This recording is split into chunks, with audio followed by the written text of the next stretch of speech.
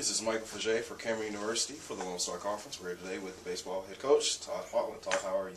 Good. Talk a little bit about the competitive nature of the Lone Star Conference, particularly for baseball.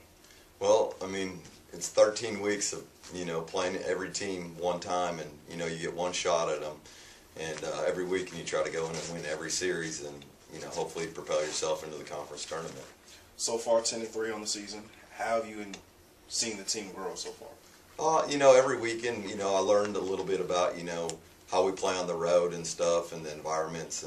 And so just hopefully the guys get accustomed, because we're used to playing at home and we enjoy that, but we have to learn to win more or on the road.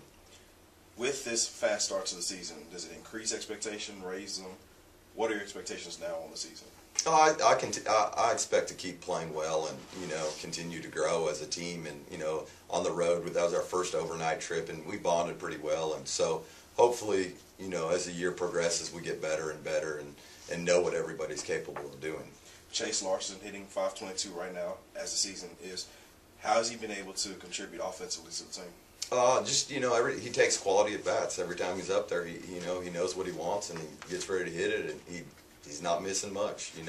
Every time he gets a chance, he produces, and just he's seen the ball really, really well. Kenny held 21 RBIs in the first 13 games. How is he able to contribute? He just he's getting the table set for him, and most of the time he's coming through with a big hit or a home run, or just the table's set.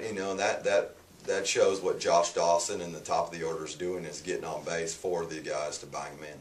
Pitching-wise, how are you guys looking so far this year? We're a little banged up right now, a little soreness, and hopefully it works itself out. And, we have Ricky Kramer's throwing well. Corey Davidson's been a bright spot for us, and, we'll get Logan back, and Ahern and James Rhodes has done a great job for us, too. Now, with both the pitching and the batting we've seen so far, you're expecting to go to the conference tournament. How are you preparing these guys to head to the playoffs?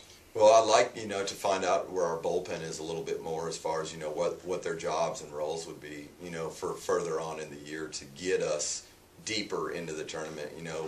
We like going to the tournament and stuff like that, but, we want to make a run in the tournament sooner or later.